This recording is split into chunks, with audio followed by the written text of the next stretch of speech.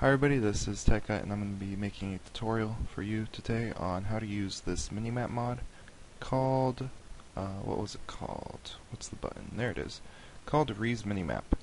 As you can see, it is a minimap that is very similar to Zan's MiniMap, but has, I think, more options and is generally better.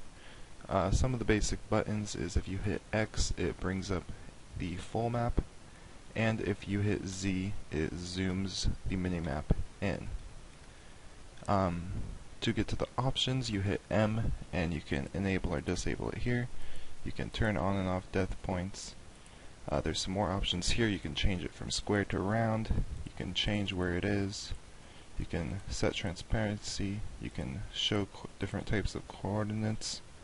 You can change how big the font is. You can change the default zoom, how quick it updates, and some other options. There's also surface options, which allows you to change how the map generally looks.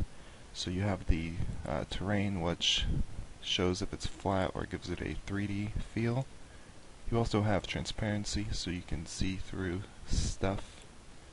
You have environmental color, so you can change those. I think that's clouds, I'm not 100% sure.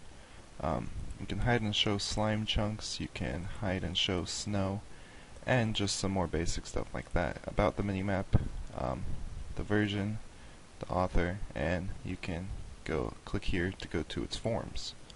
So, that is the minimap, quick overview of the options and the minimap itself.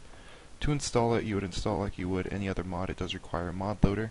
Just drag and drop all the class files and the folder in the containing zip file into your Minecraft.jar.